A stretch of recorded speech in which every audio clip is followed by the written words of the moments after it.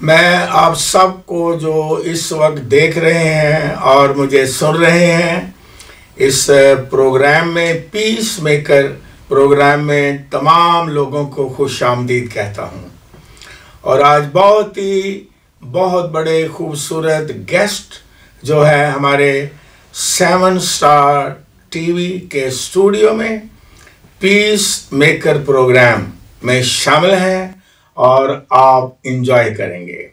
सो pastor doctor Bob Roberts, जिनका ताल्लुक America से है, वो पास्टर हैं, थोलोजियन हैं और ब्रिज बिल्डर्स हैं और चर्च प्लांटर हैं और बहुत सालों से अमेरिका में और पूरे वर्ल्ड में वो खिदमत कर रहे हैं और लोगों के लिए बायस बरकत हैं और वो मोहब्बत और खुशी और पीस और लव और खुदा का कलाम जो है पूरी दुनिया में फैला रहे हैं।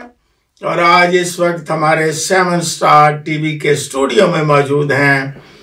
अब मैं जब उन्हें कहूँगा वो अपनी ज़ुबान से बताएंगे और आप इंजॉय करेंगे।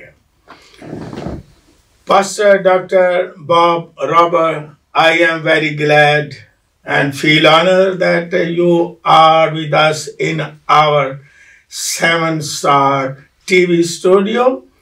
It's a program called Peacemaker. So I am so glad. So I would request you, Reverend Dr. Bob Robert, what God put in your heart, you can share good thing for people. And I believe it will be blessing for all of us, for Pakistan and for other country who will see and hear this program. Thank you, Dr. Marqus Fida. I am excited to be with you. It's been my joy to know about you for many years and to get to eat real Pakistani food in your home. It was spicy. It was good. I loved it. It's been fantastic. I appreciate you, your ministry, your work, and all that you've done. You're one of the real heroes of the faith and one of the leaders in this part of the world, but also the global church. So thank you so much for having me today. It's an honor to be with you. Yeah. So you please tell what you have a vision for God's kingdom and what you are doing and what is the need today to the world. I think when you think about what's going on in the world today, there has never been a time when we've needed peacemaking more than we need it today. Yeah. Never been a time. Countries are at odds with one another, but even people inside of countries are upset with one another. Now, Marcus, I was raised in Texas. Yeah. And we want to baptize everybody. Yeah. And so we want to preach the gospel, tell the good news of Jesus, and then see people get filled with the Holy Spirit. Go out, live victorious, live free, share their faith. Yeah. I never thought about being a peacemaker. Oh, yeah. Why would I want to be a peacemaker? That's boring. I just want to see people accept Christ and baptize everybody I can. But the reality is, Jesus was a peacemaker. Amen. And Isaiah 9, makes it clear. He's called Wonderful Counselor, Mighty God, Prince of Peace. Amen. Prince of Peace. Amen. And we don't understand God's kingdom sometimes. Yeah. See, especially the way I was raised, it's hurry up and get saved and wait to die so you can go to heaven. Yeah. Hurry up and get saved and wait to die so you can go to heaven. That's not what the Bible is all about. The Old Testament was about God revealing Himself to a people, to a nation. Jesus comes revealing Himself to all humanity, no longer just one group, but the whole world. Amen. That's wonderful, isn't it? Yeah. And then, how does He start out in Matthew? He preaches the Sermon on the Mount. The very first thing He does is to teach the Sermon on the Mount. The Sermon on the Mount is not talking about what heaven's going to be like. Yeah. It's talking about what earth is going to be like when Christians live the way that God wants them to. Do you realize the majority of the New Testament is not, let's hurry up and wait and die so we can go to heaven? The majority of the New Testament is, how do we live the Christian life?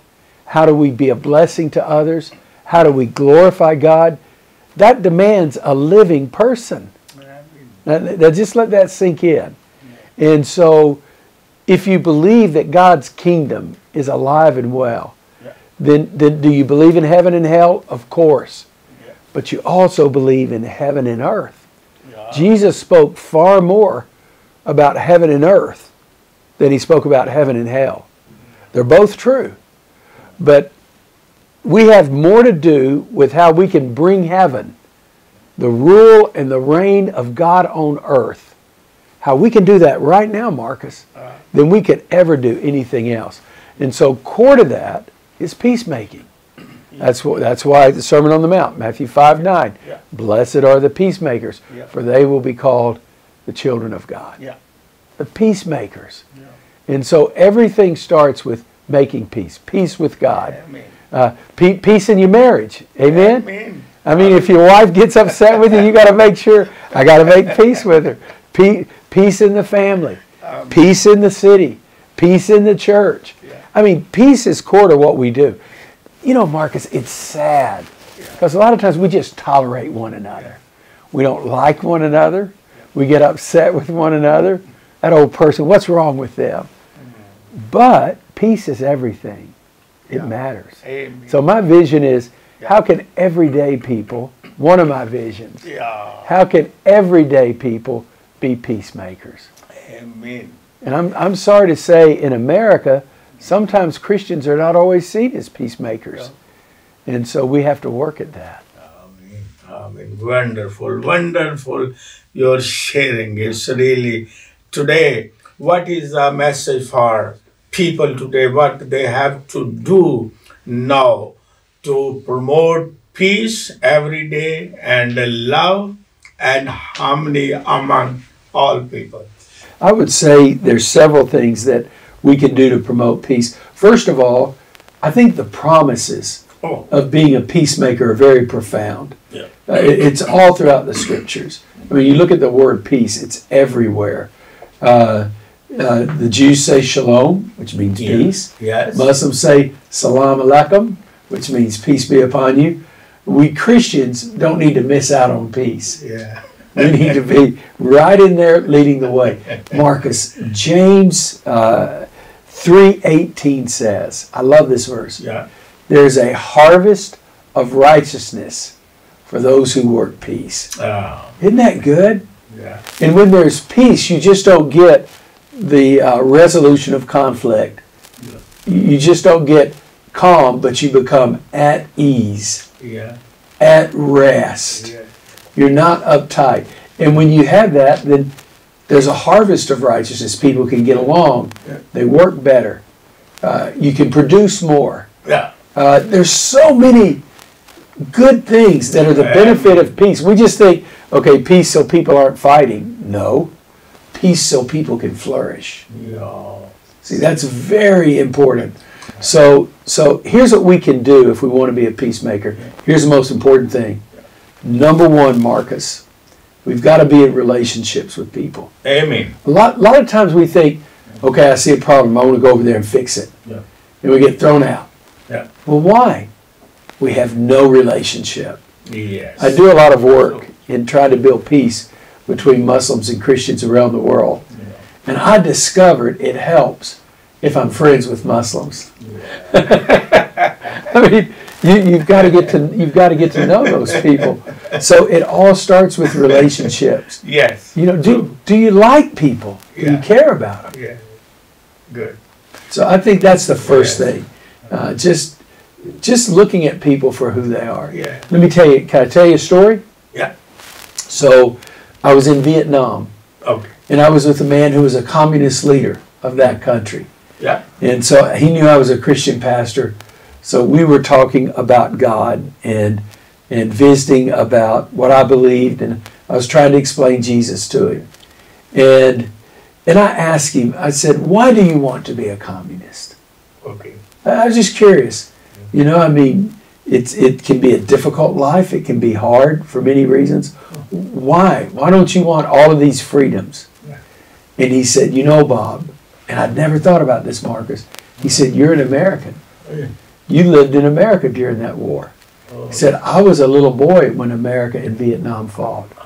I could hear the bomber jets flying above. I could see the bombs. And then one day when a jet was coming, I survived, but it was so close that the concussion from the bomb caused me to fall down, and it burned my back. He said, you might feel like communism like I do if you went through what I did. See, a very important lesson. I was trying to listen and understand him from my perspective, not his. He had a story. I had to listen to his story. I had to understand his pain. And so we've done a lot of work in Vietnam and peace building. Amen. But I had to get in their skin, if you will. And so if you're going to become a friend with someone, you've got to do more listening than you do talking. True. So tell me, why do you feel this way? And a lot of times what we do as peacemakers, we want to convince someone really fast. Here's what you need to do. You ever been that way? I can tell you what's wrong with you. Now just listen to me. Do what I say. It doesn't work that way. We have to listen. What was the offense? What was the hurt? What was the pain? And if I can get quiet and listen to that, then it makes all the difference in the world. Beautiful. Thank you. Really, you shared your heart, and beautiful thing to promote love, peace, and harmony. Hallelujah. We need it. We do need it. We do need it. Very much. It doesn't just happen. Doesn't just happen. You're right. We have to work at it. Marcus. Most of the time, people start with the head. And if they can figure it out, and they'll halfway like you, then it goes to the heart. And if that works, then we go to the hand. One of the best things that we can do as peacemakers is don't start with the head. Start with the hand. Now think about what Jesus did. When Jesus came, you know, he didn't say, here I am, Son of God, here's what you need to believe. Do you know what he started doing first, Marcus? He healed people. He healed them. He fed them. He met them right where they were. So we do the same thing. So how can we serve someone? See, we want to give people, we want to talk to them, tell them what they need to think. Show them love. And when we begin to serve them and work together, then it captures their heart. It captures our heart. We build that relationship, and now we're ready to have those deep conversations. And we've got to be patient. So, good, very good, very good. So thank you very much, Reverend Dr. Bob Roberts. You shared beautiful thing. God bless you again. Thank you. I am very thankful that you are here with us in our 7-star TV studio program called Peacemaker. Thank you very much. God bless you, and God bless your ministry, and God bless your vision, and wherever you go in the world, God may use you for His kingdom and for the people. God bless you. So, आपने इस वक्त reverend doctor Bob Robert से बहुत ही खूबसूरत बातें सुनी, piece के बारे, लव के बारे, और हमने किस तरह हम दुनिया में जो है प्रमोट कर सकते हैं। तो आपने ज़रूर इससे कुछ सीखा होगा, बरकत हासिल की होगी, और मेरा ईमान है आप ये खुश भी हुए होंगे। हम फिर इसके बाद जो एक और दूसरा प्रोग्राम होगा और दूसरे गेस्ट के साथ आएंगे पीस मेकर में। तब तक के लिए हमें इजाज़त दें। खुदा हाफिज।